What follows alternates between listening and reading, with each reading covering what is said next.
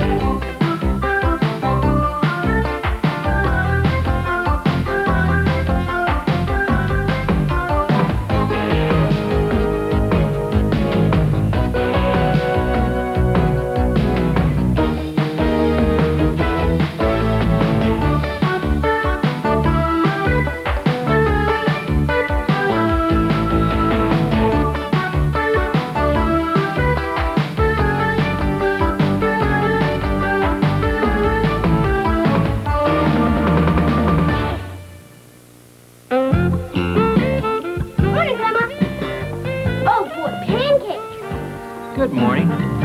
Where's Kipp? He's still combing his hair, but he won't be down for a while. He was just changing hands when I left. When I woke up, he was washing his shoelaces. To think just a couple of years ago we had to hold him down to scrub his neck. I think it's sweet that he wants to look nice for his first day of high school. Dad, when I'm Kipp's age, is it okay if I dress like a pig as long as I get good grades? Sure. Einstein was no snappy dresser. Good morning, everybody. Well, don't you look nice? Oh, this? I just grabbed the first thing I found in the drawer. Come on, sit down. Breakfast is all ready. Oh, Grandma, I better not eat. I got first period gym, and I may have to hang upside down from the rings. If you're going to hang upside down, how come you spend so much time combing your hair? Maybe Kipp wants to make a good first impression. And why is he wearing that shirt? Oliver, you'll understand when you get to high school. There are going to be a lot of changes when you go to Mayfield High. A different teacher for every class. A lot more students. And they even have a coach who isn't somebody's father. Which reminds me, Dad, I need you to sign this permission form so I can try out for soccer. My pleasure. With your talent, I'm surprised they're even making you try out. I'm sure it's just a formality. Oh, Grandma, there's a lot more competition there. I'll be lucky if I make the starting team. I'm just proud you're trying out. When I first went to high school, I had trouble just keeping track of my class schedule. I finally had to sew it inside his cap. Well, I guess this is it. This is it? You mean you're going off just like that? Sure. I gotta go over to Freddie's. We're gonna walk to school together. First day, he's a little nervous. I can't believe it, Mom. Our little Kipp is going to high school. Well, pretty soon he'll be getting a car, and then he'll be gone for good. Oh, please, Dad, don't get mushy on me. I'm getting a little choky, too. Kipp, I've never been to school without you being there. You'll be okay, Ollie. Yeah, but it's a lot easier calling some guy a doofus when your big brother's in the next classroom.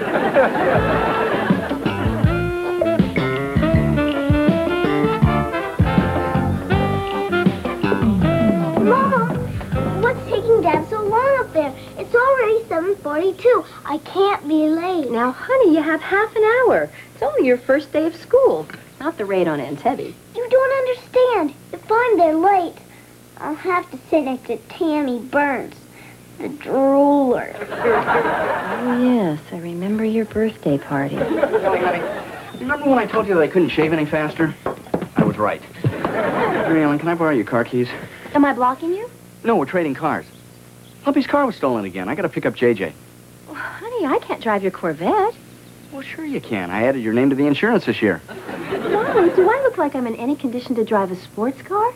But the Corvette doesn't have a back seat. Where's JJ gonna sit? Tired of the hood. Just get me a school. Oh, Kelly, please.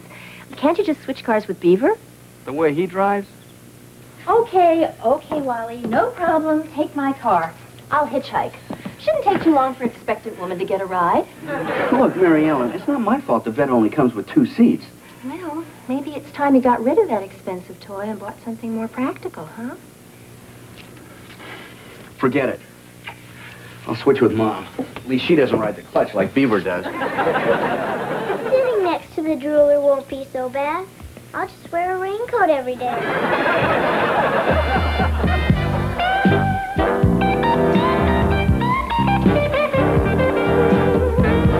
Sir, we've yet to make any arrangements regarding lunch money.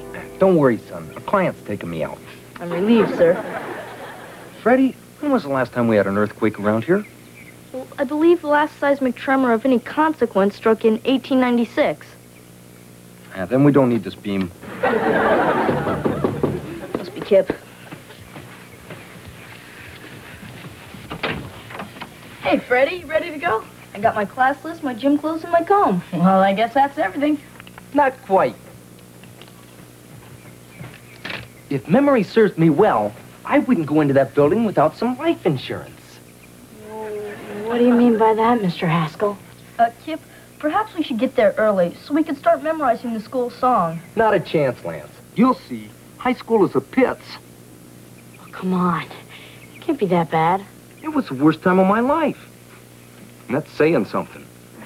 You see, the teachers are all out to flunk you, because if they don't meet their quota, they don't get paid. And if the homework don't break you, just wait till the big kids start picking on you. And judging by the looks of you two, that shouldn't take too long. Sir, your sense of humor is refreshing as usual. And I'll remember this moment when the day begins to lag. You won't be laughing when you find out the girls won't even look at you. Take it from me, you'll be lucky if they spit on you. Oh, well, just remember, it only lasts 4 years. Now go make me proud.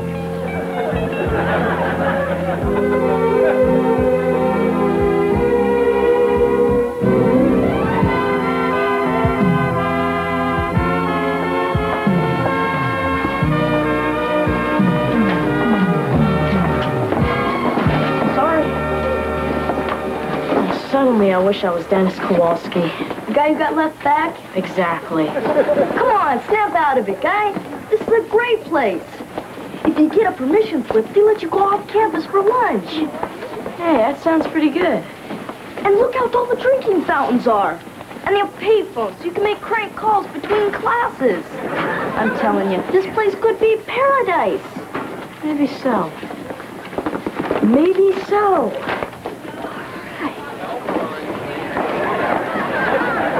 You know what, Freddie? I think we're starting to fit in. Sure. I'm telling you, there's nothing to it. We're gonna be okay here, as long as we stick together. Sure, Sam. We're a team. Yeah.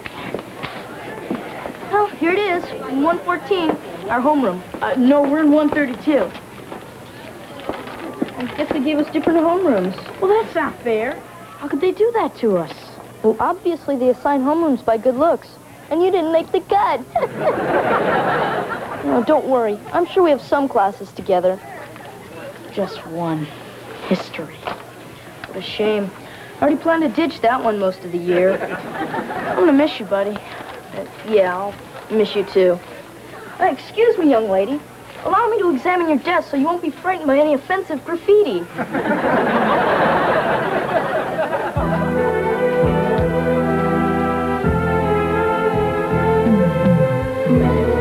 Lunch patrol. Gotta inspect all food coming into this school. Hey, give it back. Sorry, it's for your own protection. You don't want to cause an epidemic. Uh-oh. What's this? Tuna. And chocolate chip cookies. I better get this stuff right to the lab. Oh, come on, guys. Lay off. Hey, we'd like to, but you got some illegal stuff there, fella. We'll probably let you off easy and not report you this time. Hey, you bring your lunch to school every day?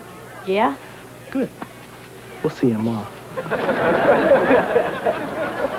Catch you later.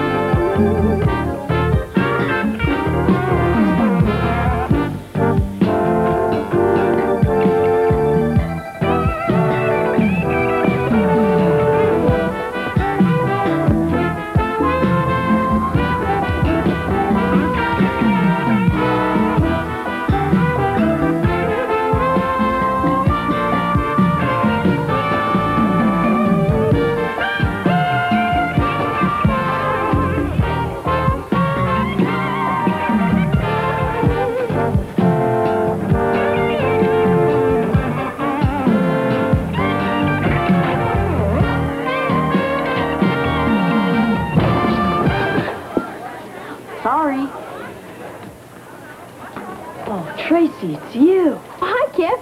Am I glad to see a friendly face?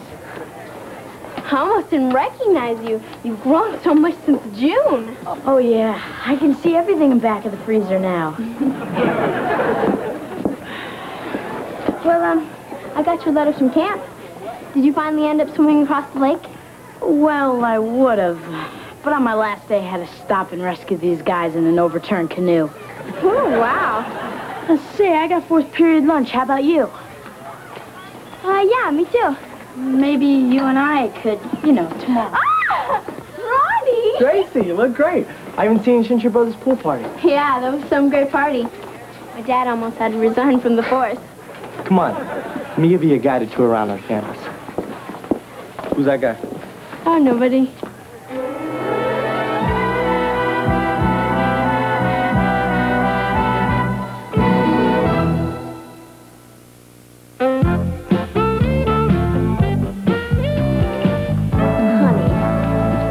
This station wagon. It seats 9 people. Great. I can take the Detroit Tigers out for dinner. I'd settle for you being able to take Kelly and a friend to a junior chipmunk meeting. Listen, honey, I'm trying to keep an open mind about this whole thing, but look at those cars. So boring, square. Look, there's even one that's called a box. Something with style, flair, excitement. I know. You prefer a car that seats 2, can't start half the time, can't drive in the rain, and gets 7 miles to the gallon. 12 on the highway. I know you love that car. I love it too. But our lives have changed. It just doesn't fit our needs anymore. Well, I suppose I could pick up a moderately priced sedan with 4 doors, air conditioning, and a clock that works. Really? Sure. I'll just keep the vet for weekends and occasional rallies. It's just simple mathematics. We can't afford 3 cars, 2 kids, and 1 house. How attached are you to Kelly? Honey, that was a joke. Remember those? Of course I'm being silly. Of course my family means more to me than a hunk of metal on wheels.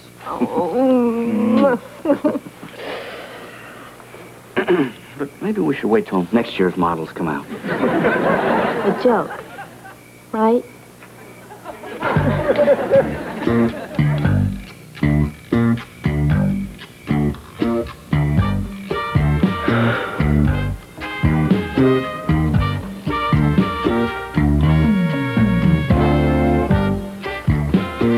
Come on, son. That's enough studying. I want you to get a good night's sleep. Soccer tryouts are tomorrow. Yeah, I'm sort of losing my fascination with the Fertile Crescent of Mesopotamia anyway. Your grandmother said that you stopped by your old school again today. Well, I wanted to walk Oliver home. I think he's having a tough time without me around.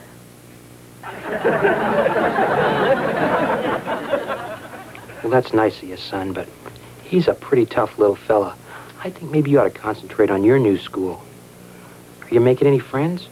Well, sure. In fact, I met these two guys who could hardly wait to have lunch with me tomorrow. Great, son. But now you better hit the sack. I want you to show them what you're made of tomorrow at tryouts. Okay, Dad.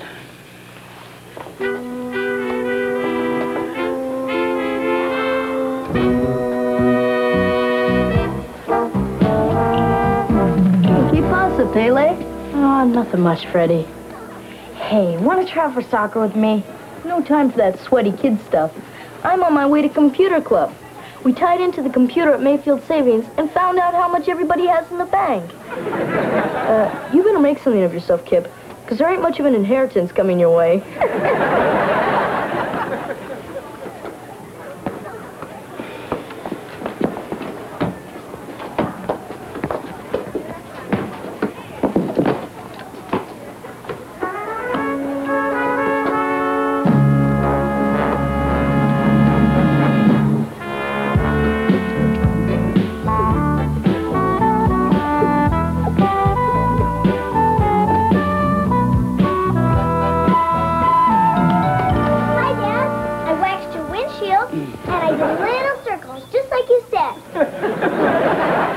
How did you reach the windshield? Oh, it was easy. I stood on the hood. Well, you do good work, honey, but, you know, I'll tell you what we really need. You want me to wax the seat? No, I was thinking more like maybe some ice-cold lemonade. Oh, I get it. I didn't do a good job. Oh, honey, you did a perfect job. It's just that, I feel a little nervous about letting a perfect stranger test drive my car. Oh, I understand, Dad. I felt the same way the night JJ slept over and she borrowed my toothbrush.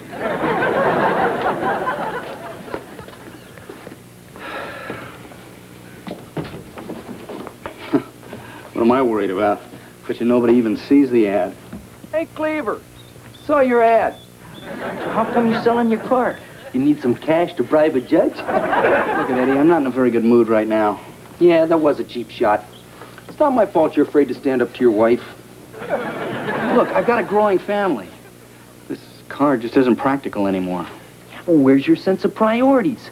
If you sell a vet, how are we going to cruise Main Street on Thursday nights? Hey, we haven't cruised Main Street in 20 years. And now, thanks to you, we'll never be able to again. Look, you think this is easy for me? Well, remember when those 62s first came out? You, me, and the lump rushed down to the showroom and sat in one? Yeah, I still got the gear shift knob. That was the most beautiful car I'd ever seen in my whole life. Right then and there, I swore that I'd own one. But times have changed, Eddie. We're different people now. Yeah, I'll say. In the old days, you'd never let chicks push you around.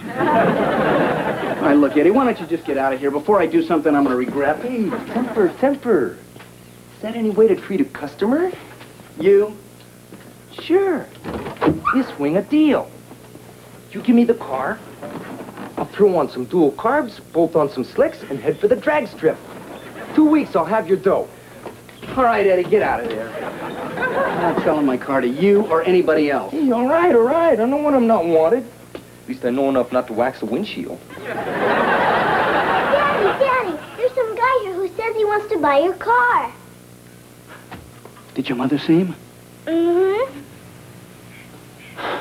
Oh. Well, I guess we better go talk to him then, huh? Mm-hmm.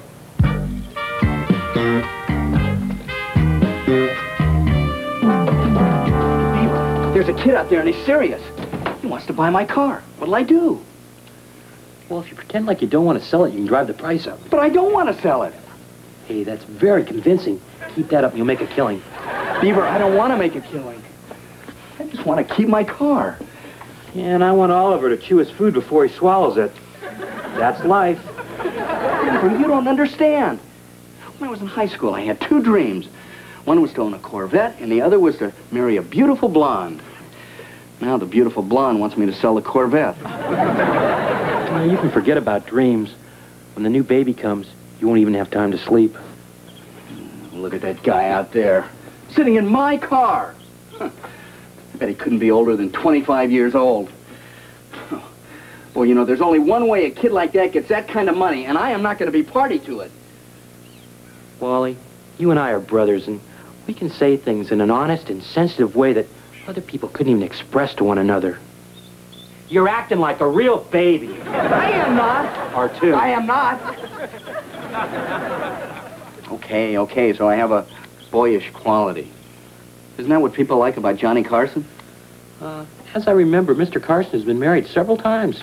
Dad, Grandma, what do you see, Kipp? Kipp! What happened? Kipp, are you all right? What's the matter? It's nothing. I guess I was in such a hurry to get to soccer trounce. I tripped coming down the stairs.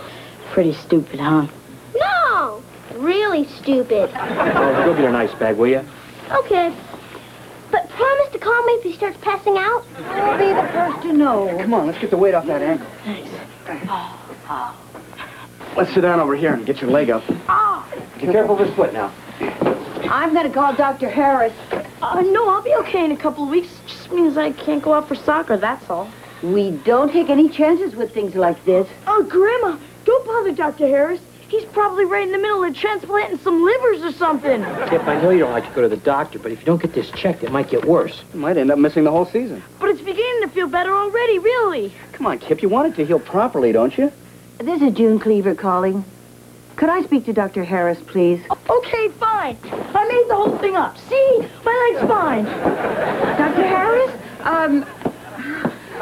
I was just calling to tell you how beautifully my wrist healed. Yes, I know it was 7 years ago, but I did want to thank you again. Bye. I suppose you have an explanation for this. Sorta. Well, son? Oh, you want to hear it too? Kipp. Well, you see, I got to the gym, and I was ready to go in. You wouldn't understand. Try us. I don't even understand. I guess I'm just not good enough for the team. How would you know if you didn't even try out? It's the same with everything in high school. The older kids get to do everything.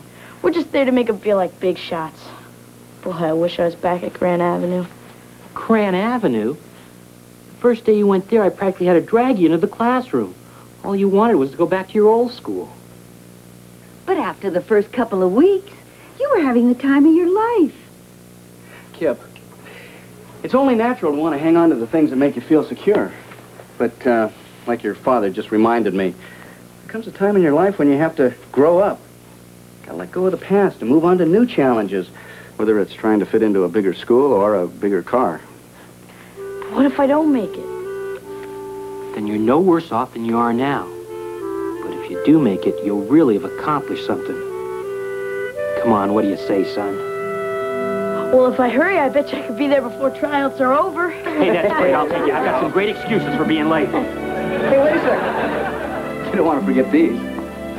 Thanks, Uncle Wally. Hi, guys. Wally, I've stalled that kid with lemonade, pretzels, and cookies. Now, are you going to show him the car, or am I going to set another place at the dinner table?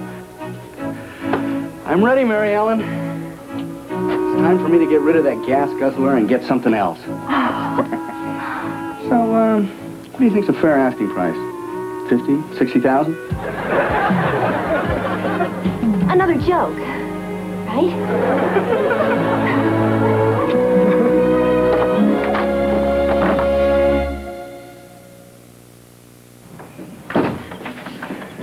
Now, no peeking. Oh, Mary Ellen, I don't know how to thank you. I should have done this a long time ago. I know you're going to love it as much as I do. Ta-da! That's nice, Dad. What is it? Well, it's a 1963, almost perfectly restored T-Bird. Well?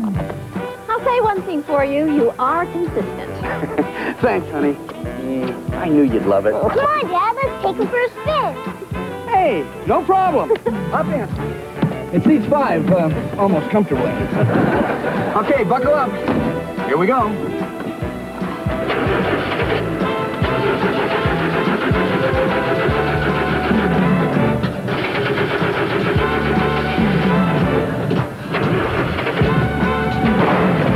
Well, at least the clock works.